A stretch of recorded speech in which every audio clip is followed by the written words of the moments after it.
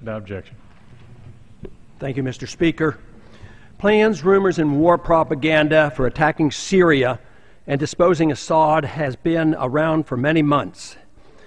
This past week, however, it was reported that the Pentagon indeed was finalizing plans to do just that. In my opinion, all the evidence to justify this attack is bogus. It is no more credible than the pretext given for the 2003 invasion of Iraq or for the 2011 attack on Libya. The total waste of those wars should cause us to pause before this all-out effort at occupation and regime change is initiated against Syria. There are no national security concerns that require such a foolish escalation of violence in the Middle East. There should be no doubt that our security interests are best served by completely staying out of the internal strife now raging in Syria. We are already too much involved in supporting the forces within Syria, anxious to overthrow their current government.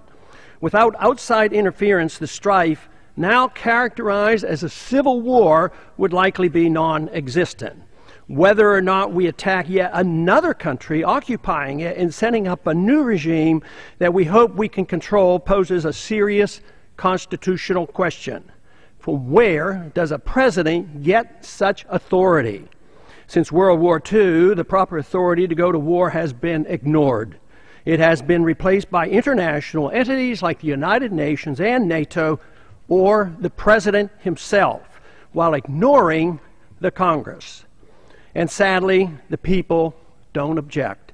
Our recent presidents explicitly maintain that the authority to go to war is not the U.S. Congress. This has been the case since the 1950s, when we were first taken into war in Korea under a UN resolution and without congressional approval. And once again, we are about to engage in military action against Syria and at the same time irresponsibly reactivating the Cold War with Russia.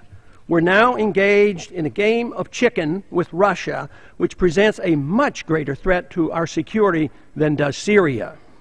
Would we tolerate Russia in Mexico demanding a humanitarian solution to the violence on the U.S.-Mexican border? We would consider that a legitimate concern for us.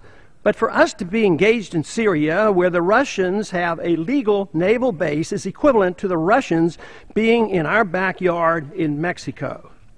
We are hypocritical when we condemn Russia for protecting its neighborhood interests as we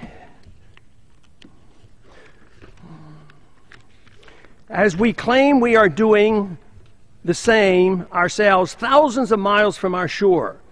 There's no benefit for us to be picking sides, secretly providing assistance and encouraging civil strife in an effort to effect regime change in Syria. Falsely charging the Russians with supplying military helicopters to Assad is an unnecessary provocation. Falsely blaming the Assad government for a so-called massacre perpetrated by a violent warring faction, rebel faction, is nothing more than war propaganda. Most knowledgeable people now recognize that the planned war against Syria is merely the next step to take on the Iranian government, something the neocons openly admit. Controlling Iranian oil, just as we have done in Saudi Arabia and we are attempting to do in Iraq, is the real goal of the neoconservatives who have been in charge of our foreign policy for the past couple of decades. War is inevitable without a significant change in our foreign policy, and soon. Disagreements between our two political parties are minor. Both agree the sequestration of any war funds must be canceled. Neither side wants to abandon our aggressive and growing presence in the Middle East and South Asia. This crisis building can easily get out of control and become a much bigger war than just another routine occupation and regime change that the American people have grown to accept or ignore.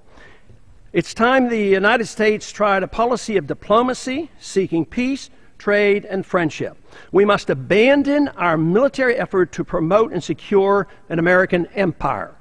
Besides, we're broke. We can't afford it, and worst of all, we're fulfilling the strategy laid out by Osama bin Laden, whose goal had always been to bog us down in the Middle East and bring on our bankruptcy here at home. It's time to bring our troops home and establish a non-interventionist foreign policy, which is the only road to peace and prosperity. This week, I am introducing legislation to prohibit the administration, absent a declaration of war by Congress, from supporting directly or indirectly any military or paramilitary operations in Syria. I hope my colleagues will join me in this effort. I yield back the balance of my time.